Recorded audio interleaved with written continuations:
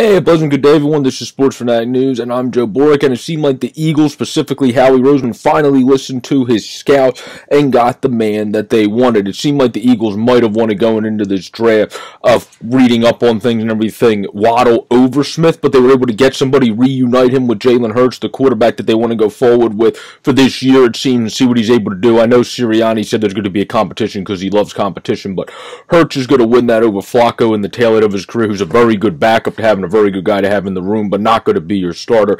It's good to reunite Devonta Smith, with Jalen Hurts.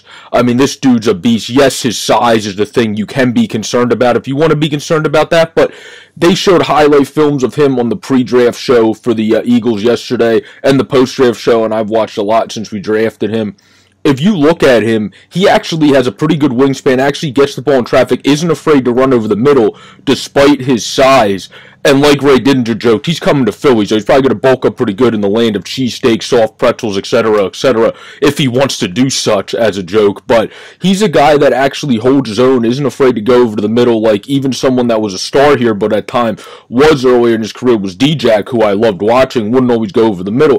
Devonta Smith, there's many highlights of him if you look at his highlight reel, that he does go over the middle, gets hit, gets right back up and celebrates with his Bama teammate. He also goes up to get the ball better than most guys at his side. His catch radius is really good. Waddle is probably the better, obviously, explosive playmaker, but the difference is Devonta Smith actually catches the ball really well in terms of not having a lot of drops. I don't think I have a lot of drops. Waddle will probably have more drops because he sometimes traps it, but once you get the ball in either of those guys' hands, they're dynamic, elusive, and disgusting in a good way, and that's what the Eagles got in Smith. They had to trade ahead.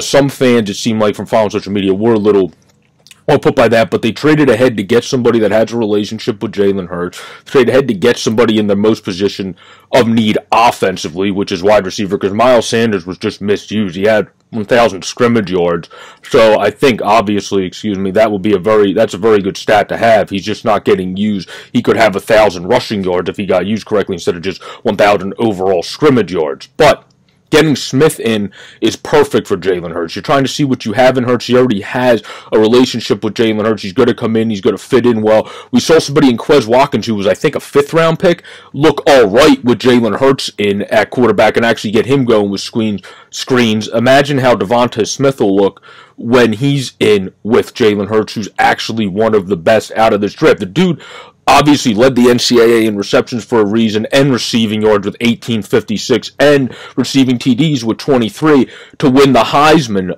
Reports have said, though, the thing that I really like about him, because obviously I wouldn't know this without reading reports, I can't form my own opinion on a guy's personality, is his personality, they say, is blue collar. It's actually, for a Heisman guy, it's nothing like a guy, like some guys in the past that won the Heisman that have more of those Des Bryant or full-blown T.O. personality. He actually kind of has that personality that should fit in perfectly. He can get the ball, go up and get it a lot better than anyone in his size. His catch radius is ridiculous for a guy of his size.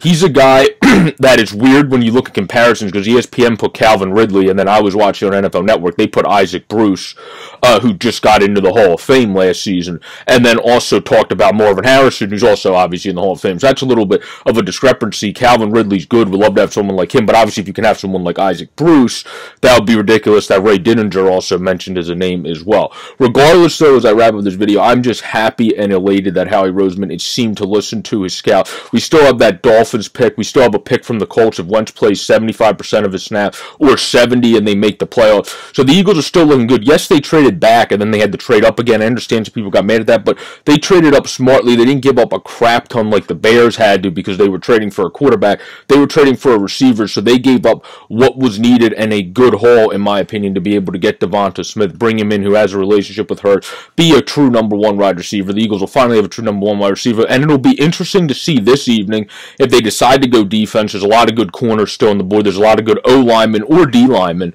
still on the board as well, or if they decide to double up on receivers, since the Eagles really haven't had two very good drafted wide receivers since Macklin and DJ were both on the team at the same time, because Jay Jaw seems like he's kind of a bust. This will be the last year to show anything, but we would be probably all surprised if he does much. Reagor just can't stay healthy. He had over 300 some yards, looked all right when on the field, so it doesn't seem like you can put him at bust level yet. You have to see what he can do this year, but you obviously should not have picked him. You should have picked Jefferson. They made the right decision this year. That's a good thing to see. It looked like Howie Roseman finally listened to his scouts and Andy Weal, the assistant.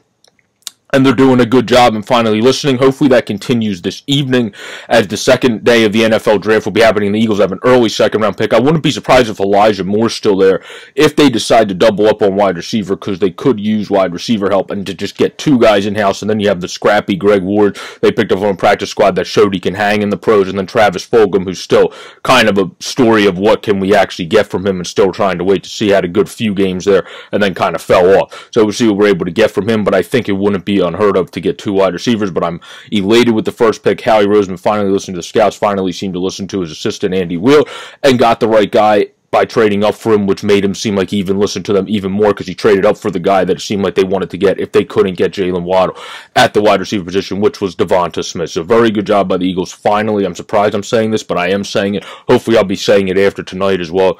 Very good job by Howie Roseman, and I would give this draft grade an A. I don't always do the pluses, so I'll go with an A. Doing a very good job. You finally got the guy you want. You didn't pick some random guy out of the like the Pac-12 or so, or like Sun Belt or some random conference that the Eagles tend to draft people from. So I think it was a very good pick. They did a good job. Devonta Smith breaks off of his defenders greatly. He can catch the ball better than anyone at his size you've seen in a long time. I think that's why people have mentioned Isaac Bruce and Marvin Harrison.